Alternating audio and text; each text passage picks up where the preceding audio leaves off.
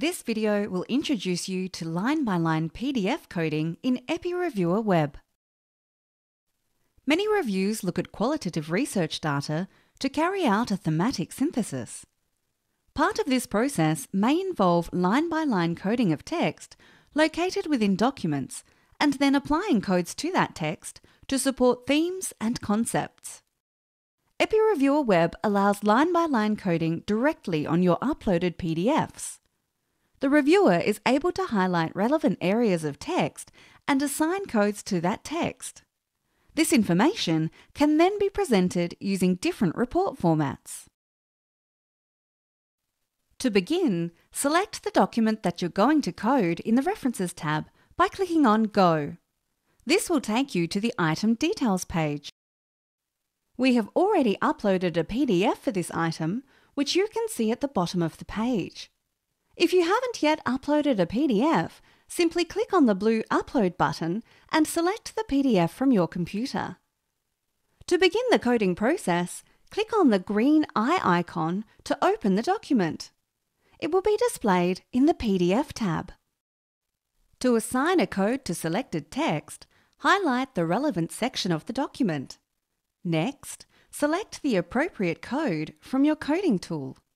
The selected code will be displayed at the top of the page in blue. Finally, click on the Highlight button with the A symbol. This action will assign the selected code to the highlighted text. The selected text will now be highlighted in yellow. To see the text that you have just assigned, click on Coding Record. Find the coding tool that the code is located under, in this case inductive coding, and click on View. As you can see, the text that I highlighted is quoted in blue under the green code United States. It also lists which page of the PDF it was highlighted on. Please be aware that these page numbers only reflect the numbers of the current document and not the published page numbers within journals.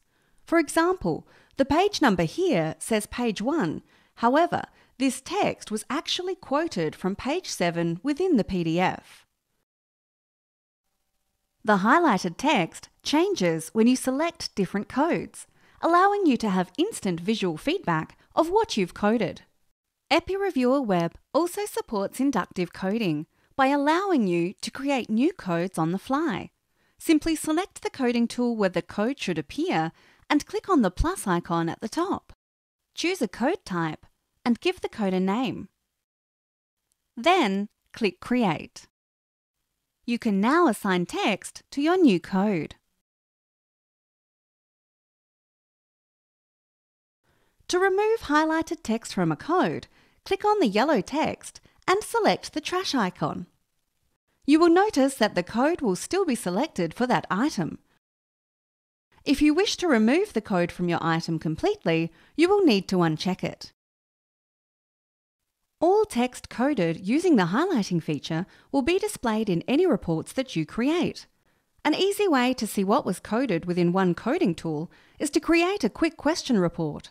Simply go back to the References tab, select the items you want included in the report, click on the black arrow next to Coding Report, and then click on Quick Question Report.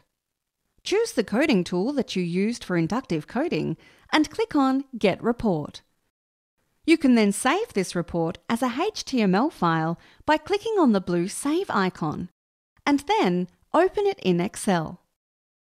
To configure reports so that the code and the text you have coded appear in separate columns automatically, you would need to use EPPI-Reviewer 4. To learn how to do this, please watch our next video on creating configurable reports. Thanks for watching. Please don't hesitate to contact us should you have any further questions.